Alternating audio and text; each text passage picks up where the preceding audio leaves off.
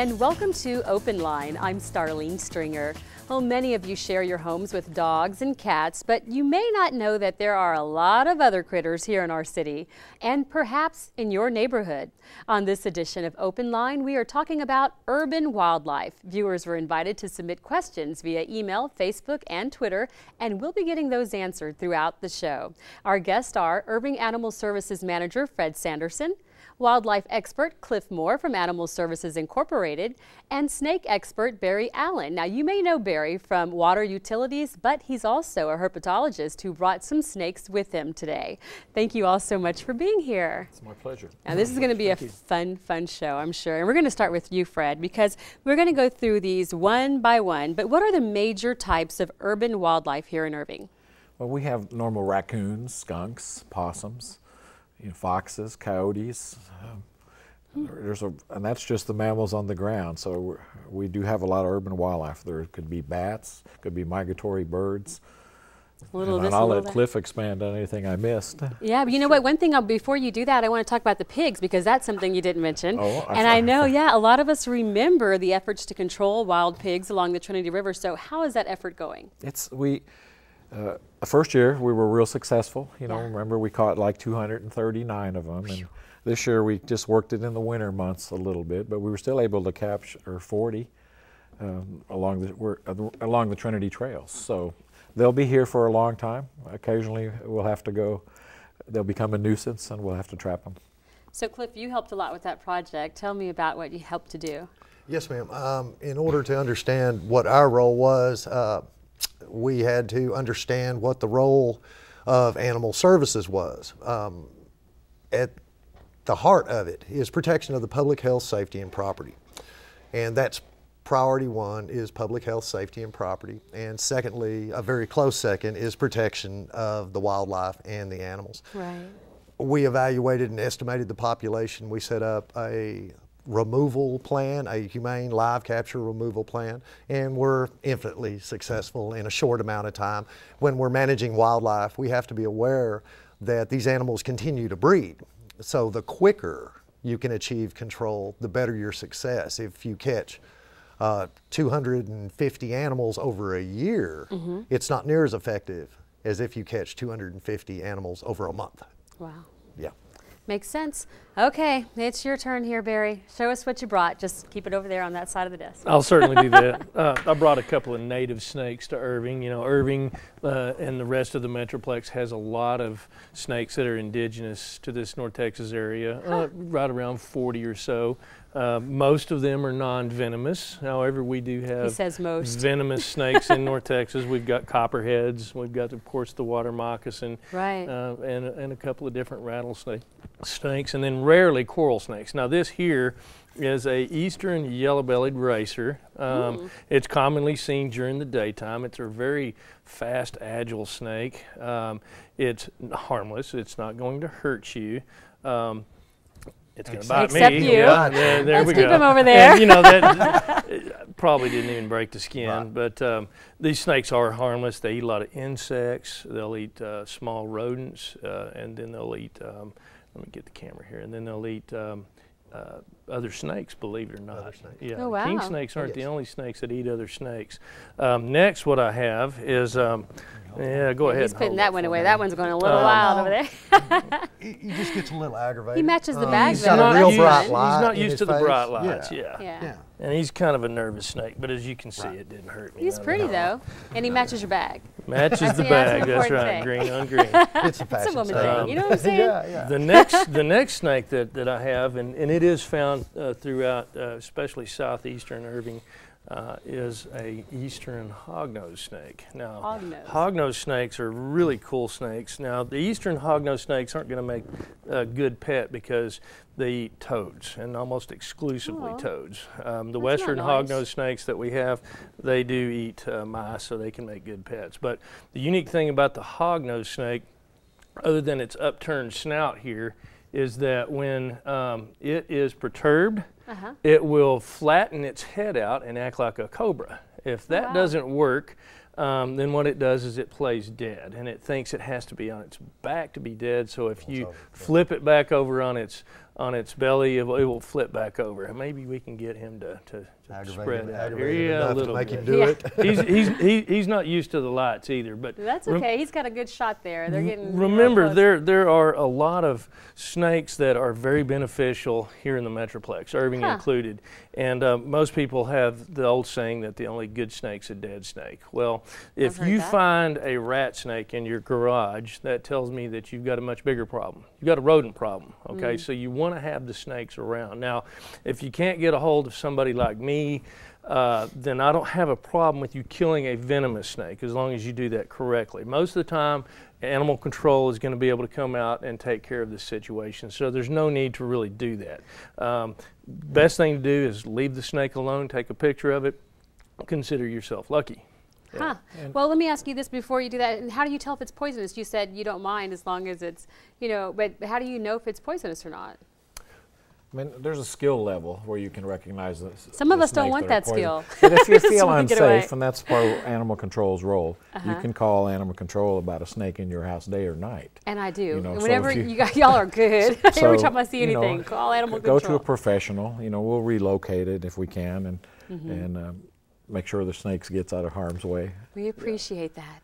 If I could weigh in on that, one of the things that I found very successful, and it's a decent thing to remember, is if you can get close enough to the snake to see his eyeball.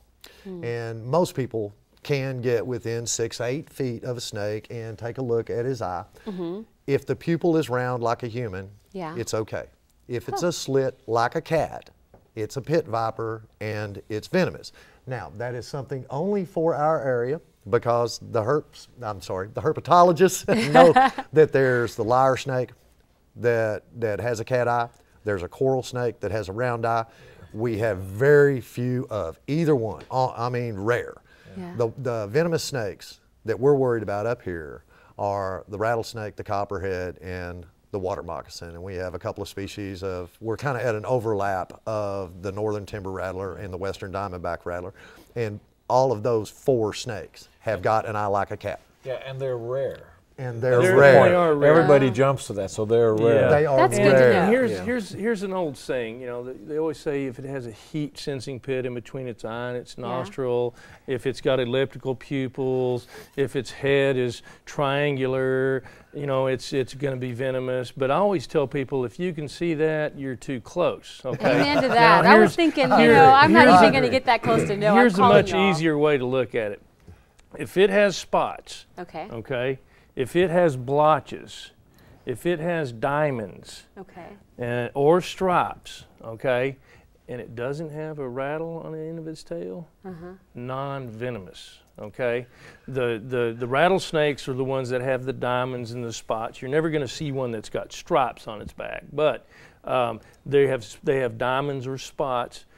The 2 species other than that are the copperheads, which have bands, and the cottonmouth or water moccasin. It also has bands. Okay. Oh my. Yeah. So I reckon. I mean, not everybody's going to get that detailed. Barry's been doing it for 20 plus years. Cliff has been doing it for 20 plus years. If you're uncomfortable with a snake on your property or in your house, please contact Animal Services. And I appreciate you guys being there. And I know there are a lot of other people that feel the same way too, that are saying, thank God y'all are there to help us out. So we appreciate that. But that information you gave was good though, because I never heard about the whole eye thing. So I wanted to give people the opportunity, if they feel comfortable, to get close enough, because knowledge is what removes the fear. The more you know about a particular animal, the less your level of fear is, and at least justifiable fear. Right. And they're very beneficial, and Barry alluded to it early. If you call me and you have a snake in your garage, I can already see that you've got brush piles outside, or you haven't been in your garage, and if you're honest, you'll tell me you have mice. You have a mice problem. Or worse, rats. Or worse, rats. Right. Here's what I suggest to people is they go to any bookstore. They'll have some great field guides on reptiles and amphibians. Some have great color plates, some have great pictures, and it'll also have a range map of where that snake is found. And very interesting. It's good to know also. The snakes are definitely interesting, but I know, Fred, earlier we went through some of the other animals that are here in Irving as well, and something like foxes. Where are they most commonly found? Well, they're all over Irving. Really? And they are trying to survive among us with all the development going on, and it's not just foxes. It's bobcats are trying to survive among us. Wow. I always think it's a blessing when you see urban wildlife, you know, in your space. But you remember, we want to be safe. You can always be safe with animals in your backyard. If you're uncomfortable with it, please call us. Okay. You know. And there's some benefits, right, Cliff? What are the benefits of things like foxes? The indigenous wildlife, especially the predators, have a role to play in a fully functional ecosystem. Your backyard is not a fully functional ecosystem. When we look at foxes, bobcats, coyotes, wolves, bears, mountain lions, all are classified as higher order predators. They're pretty much the top of the food chain. As the largest predator gets removed, the next level predator does really well. So if we remove all of the coyotes, then the bobcats do well. Remove all of the coyotes and bobcats, the foxes do well. They are designated dangerous wild animals in the Health and Safety Code, Chapter 822. If we can't have them as pets, we really don't want them owning our backyards, living under our decks. So if you feel uncomfortable that and you feel this concern, there's a reason why. That's almost innate to humans to fear something that might hurt their children or might hurt their companion animals. The companion animals, and I always hate the discussion about what is an acceptable risk. If you have a cat or a dog, they're more at risk than an adult human. A fox is relatively small, yay big, not counting his tail. Right. But what is an acceptable risk and where does it fall? These are all value judgments that the individual homeowner can make. And again, we strongly suggest call professionals. Well, I was going to really ask. evaluate That's what's good to going know, on. because exactly when do you say, okay, I should call? Because sometimes you think, oh, I'm There we calling go. for nothing. That's you know, a is Fred this a bad question. reason to call? So Fred, when should they call? When in doubt, call. Usually when we get the call, people have had the perceived problem for a long time, you know, and they're just now getting around to contacting us, and we can help them early. You know, we can help them early with how we handle any kind of an animal that's a nuisance in their backyard. We want people to be safe in the environments that's theirs. And what's the best way they can reach you? Because I know a lot of times you panic, like me. When I saw a snake, I dialed 911, the wrong number to call. But they were very nice about it. Not necessarily is it the wrong number to call. And so it's, you know, when you're talking about a snake and it's, you see it in the park or you see it on an acre, it's not really an emergency. That's its natural habitat. Right. When you see a snake inside your house, that's when I call. Or in your garage, or raccoons in your attic, you know. So there's different kinds of emergencies. If you see a raccoon in your backyard, maybe feeding where you're feeding that cat or dog, you know, contact us, you know, the next day, and we'll help set up a plan to help you resolve your problems. Wonderful. And if it's in your house, if you call, we'll respond that same day. Again, we thank y'all for being there. Okay. And you know, Barry, let's go back to talking about those snakes. What do you do if you see a snake in your yard? How should you respond? Well, first of all, you'll have to understand what kind of species it is. If it's a small, nondescript gray snake, it's probably a rough earth snake. If it has a slight pattern on it, maybe the DK snake. All of those snakes are actually beneficial to your garden. But Barry, I know you're saying that, but for someone like me, and people that are just not snake lovers, I see a snake, it's either you're going to pass out, you're going to scream, you're going to run, you're going to consider yourself lucky and take a picture of it. And you know, if it's in your yard and you're gardening, you know, have your husband remove it temporarily. Chances are there's more than one that's there, and I've always told people, look, I could probably spend 25 minutes and collect, you know, several of these. You may not want to hear that, but that's how common they are. You just happen to see it. The eastern yellow-bellied racer, that's a common snake that we see. In the late spring and early summer, Fred gets a lot of calls on the Texas rat snakes because they're gorging themselves on the fledgling birds, and they're really active. And, and as I tell people, I say, if you've got one prowling around your garage at night, that tells me that you've got a much more serious problem. You've got a rodent problem, and you may need to address that, take care of that, and you may not see as many rat snakes.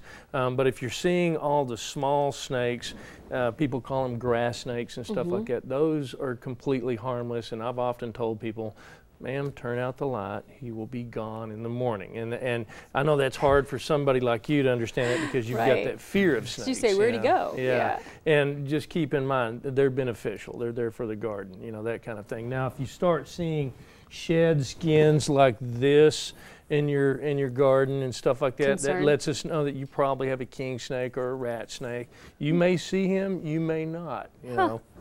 It just depends, but that lets us know that you have another problem. You have a rodent problem. And you said there are some benefits to having snakes. Very much so. And one of those is rodent control, of course. You know, and the smaller ones, of course, control other pests that are detrimental to your garden too. So. Very interesting. Yeah. Most people perceive snakes they see as venomous snakes.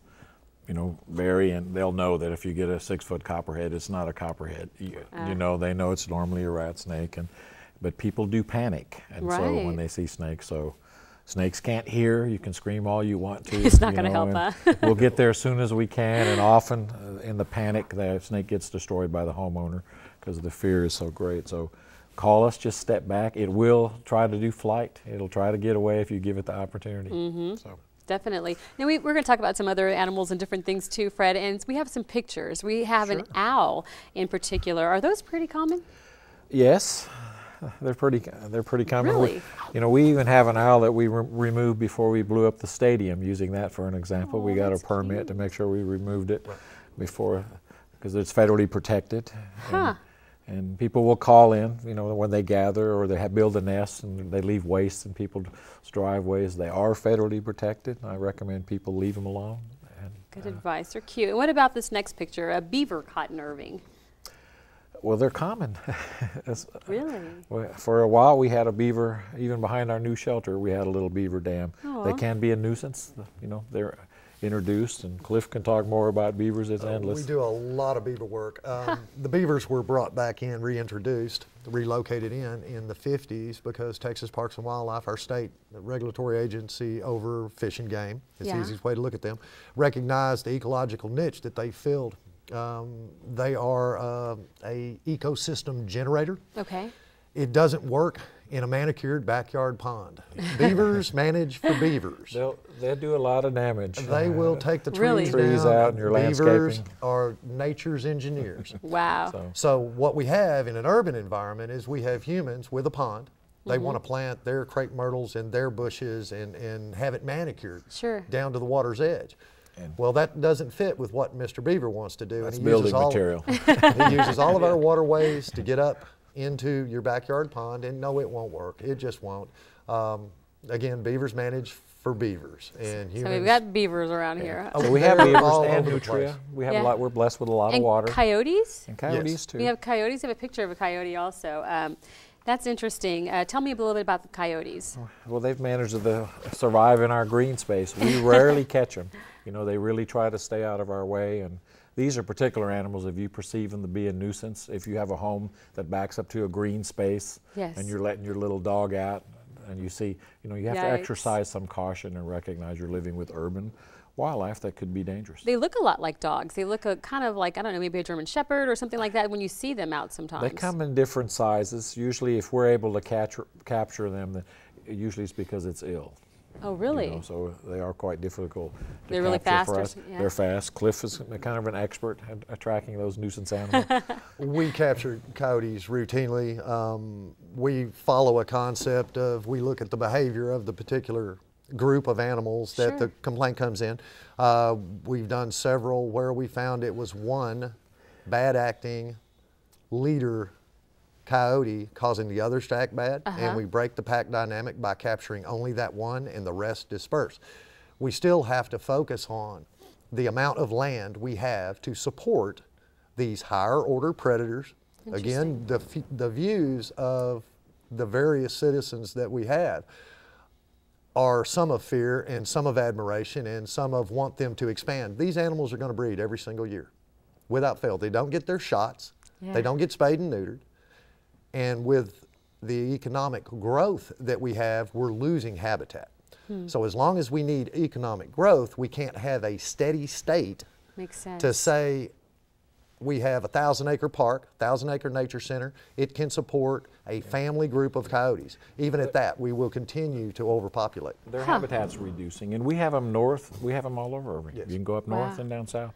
And there's some other animals too, Cliff, like bobcats, raccoons, possums. Tell me how you handle those and how often you see them. We see them routinely. Really? we work 7 days a week now. Wow. The common denominator to every one of these human-wildlife conflicts is the animals have populated to the point the land can no longer support them. The raccoons, they're cavity dinners. There's not enough cavities in our wild spaces, so they've moved up to the houses, they're under the decks, in the attics. Wow. We have a population problem. We use a philosophy called achieving the balance, where we want to balance what the land can support with what our citizens can tolerate. I see. And so we are complaint driven. Well, speaking of that, are there any of those animals that you've mentioned just in the past part of our conversation that are a threat to household pets that we may have in our backyard, say? Well, a lot of them are considered high risk by the Texas Department of Health. So when you're talking about raccoons, skunks, foxes and coyotes, they're considered high rabies carriers, so it can be a public health issue for us. Okay. And we trap them virtually every day. There's a nuisance trap somewhere in Irving to target those specific animals. Interesting. Okay. And Fred, are there things in our yard that we need to be aware of that might attract these animals? I mean, other than the rats and anything somebody may have like that? You can create a natural draw. For example, if you're feeding your pet 24 hours a day, free feeding, well, that urban wildlife is going to recognize that. That when the lights go out and the place gets quiet, for them too, then, huh? you're going to bring them in. That makes sense. You're feeding a cat, but you're going to be feeding raccoons, skunks, and possum if you put a game camera on that and watch what took place during the night. I tell people, because they often call us about other types of animals, and I see telltale signs of a possum. And I see the food dish for the pet that's outside and the water dish for the pet that's outside. And I said, after sundown, I said, why don't you just kind of come out here? I said, as Fred said, you could get a camera. And I said, you'll see Mr. Possum, I'll guarantee it. And they'll call me back and they'll say, I saw 2 or 3 of them. Yeah. And they just never knew. Don't free feed is what we recommend. Free feed your pet appropriately and then pick it up. Makes sense. So you don't create that nuisance. Well, you know what? The questions that we have from Facebook are interesting too. And one is from Sharon Creviston. And she wrote, I would like to attend a class on how to care for feral and abandoned house cats. Is that possible? Yes. We do, as a concept, at Irving Animal Services, support TNR, which means trap, neuter, and return. And for those communities that are interested in doing it, if she would contact me personally, I'll be glad to share it with her how to do that. There is a correct way to do it and a wrong way to do it. Wonderful. So there's her answer. And she brings up an important topic. There are a lot of misconceptions about feral cats, and what should we clear up about that? Well, feral cats have been around for decades, and in an industry like animal welfare, we just probably in the past 10 years in animal control started trying to control them because they don't have any natural predators, so to speak of, occasionally a coyote, and we have feral cats and we have stray cats. And for an example, animals that come to the shelter that are cats, only 2% of the homeowners think of coming there looking for their pets because they're accustomed to that. So spay and neuter, if you want to maintain feral cats in your neighborhood, that you participate actively, with a spay and neuter program to reduce that population, because they can get pregnant while they're nursing. Cats are very prolific. Very prolific. Wow. And there's some other things that have misconceptions too. Like, Barry, tell us about some of the misconceptions that come along with snakes. Well, the most obvious is, aren't all snakes poisonous or venomous? I always tell people snakes are venomous, plants are poisonous, but that's a common question, And I try to tell people most of the time the snakes that you encounter are going to be of a non-venomous snake, and it's going to be a beneficial snake. We talk about animals that create problems for us, and it's rarely a snake creating a problem for us, and unless it's a large rat snake and you're terrified of it, then it's not going to be a problem. Now, if it is a venomous snake, as Fred said earlier, those guys are pretty much on call 24 hours a day. I think it's a blessing to see urban wildlife. My personal, if it's wonderful, I don't go outside to scare it off. I observe it, and it's a blessing, provided it doesn't become a nuisance. Exactly. Good point. Now, Fred, we have another Facebook question. It's about animal services in general. Betty Garcia Reagan wrote, I would like my children and myself to volunteer at the animal shelter as a family. Is that possible? Sure. We have a volunteer orientation. It's the first Saturday of every month. Okay. Our adoption partners, DFW Humane Society at the Irving Animal Care Campus, does our volunteer training. You can go to their website, DFW Humane Society, and there's a place you can sign up. And your children can come as long as they're accompanied by an adult. Wonderful. And what are some of the things that volunteers do at the shelter? They'll do walking pets. It depends on your skill set and your skill level. So some like cats, some like dogs. And it can be anywhere from helping do adoption to just walking pets or playing with the cats or socializing animals. Wonderful. And speaking of socializing animals and animals in general, I want to broaden the conversation just a little bit in our final minutes and talk about some things that pet owners need to remember. You talked about spaying and neutering a little bit. What about microchipping? Tell me about that. Probably the single biggest thing that a pet owner can do is the microchip your animal. You know, we provide that service at Irving Animal Services to Irving residents for a $10 fee. It's permanent identification that will not fall off the animal. And there's some carrots that come with that. For example, if an officer picks up an animal that's microchipped, if your information is correct, he can find out in his laptop computer where you live and take that animal home and prevent a trip to the animal shelter. Or if it's stolen, and you know, even today we found 2 animals that were stolen 2 years ago. By calling the microchip, we took it back to a real owner. Oh, that's awesome. What about pet registration? How important is that? It's very important. If you get your animal microchip, pet registration is only $5. The intent of our pet registration program is to help us reunite your pet with you in the event something should happen, whether it's a natural disaster or you know, burglary, a theft. That's the intent of it. And sure. Now, how do you go about doing that? How do you get started with the pet registration? You have to have proof of rabies in the state of Texas to do registration. So you could bring your proof of rabies from your veterinarian to the Irving Animal Care Campus, and we'll during normal business hours, and we'll be glad to register your animal. Wonderful. And the leash law is important too, right? Absolutely. Especially in the summertime, people are outside. There's more activities involved. When they're outside, they take their companion animals with them. Not everybody wants that loose dog running up to you. So, you know, exercise a little bit, caution, take care of your animal. It's safer if it's on a leash. Very good. And back to our main topic, you guys. Recap for us, Fred. What is the most important thing to remember when you encounter a wild animal? Be safe, call a professional, recognize that they are a natural part of our life. They're going to be here for a long time. Urban wildlife will live among us trying to survive. You'd like to add to that, Cliff?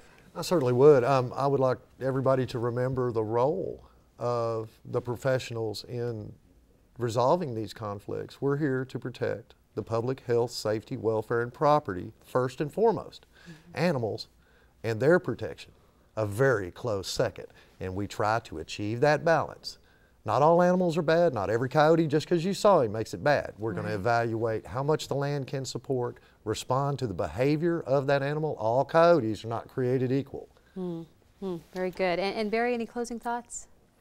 Well, what I would suggest someone do is as I said earlier, get a field guide on native Texas snakes. There's a couple of them that are out there. Learn about those snakes, because educated about it. You're going to educate yourself, and what that's going to do is that's going to help alleviate any fears that you may have. Well, you guys have helped so with the that. next time you see a king snake or a rat snake, you'll know it's a speckled king snake, and you're going to go, wow, cool, well, we need to leave this thing alone. We don't need to call Fred or Barry or Cliff. You know? Exactly, but it's nice to know y'all will be there if we do need Absolutely. to call you. So thank y'all. Thank you so much for your time. It's been great talking to you and getting this information today. My pleasure. And thank you for watching. I'm Starlene Stringer. Please be sure to join us for our next edition of Open Line, again at this new time, 1:30 p.m. on Thursday, September 13th.